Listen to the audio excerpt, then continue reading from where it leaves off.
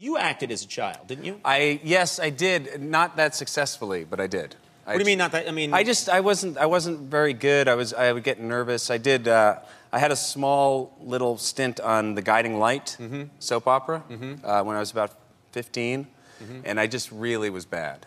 I played the son of the chief of surgery. They brought me in for like 2 days. It was like a Christmas vacation episode, and the guy, I had to do a scene where I'm playing chess with my dad, and I didn't play chess. I didn't know it at all, and so the actor, before we did the scene, they do it really quick. You know, they do like a whole hour show in a day. So in the rehearsal, he said, "Okay, I'm gonna move my pawn and take your queen, and then you can move your bishop, and that'll be the scene. Then we'll go into the scene."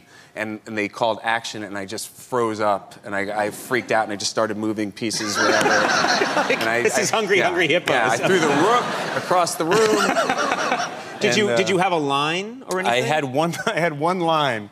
I had to say "Good night, Eve," and it really was hard. It really was hard. Really? Yeah, my sister still makes fun of me for how I said it. Really? Yeah. Because sometimes they say having just one line is harder than having a lot of lines because you can overthink it. I think having any lines for me would have been hard on the show. And so and I tried to make it maybe like it was part of the character's. Like he has panic attacks when he says goodnight.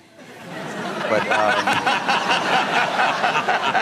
they didn't work that backstory into it. So and then the next year they brought the character back, but they brought a different actor in. Oh, that's tough. And apparently when he'd gone to college and he came back and he was about 6 inches taller, he had blonde hair and was Gentile. A lot of things happen in college. That can happen. Just changing time.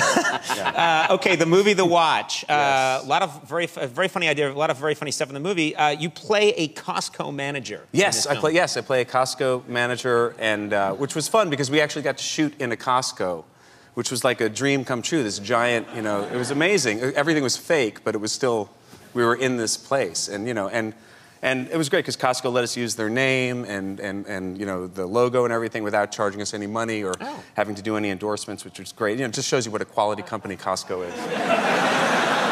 Yeah. Some superstores, the consumer's just faceless, but at Costco, every customer's family. Right. Yeah. That's the great thing. Kind of sounds like you're endorsing Costco. No, Conan, I'm not.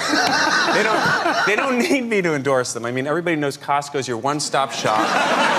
For clothing, housewares, electronics, right? Groceries.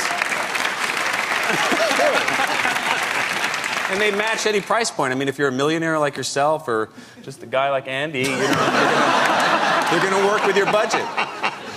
Yeah. Now you've won me over. Costco sounds fantastic. It's a wonderful place. You've obviously been bought off with gallons of mustard. Those super tubs full. Yes. No, it's a good place. It's a really good place, Costco. I hope I get in on this. Whatever you're getting, I hope they give me a taste.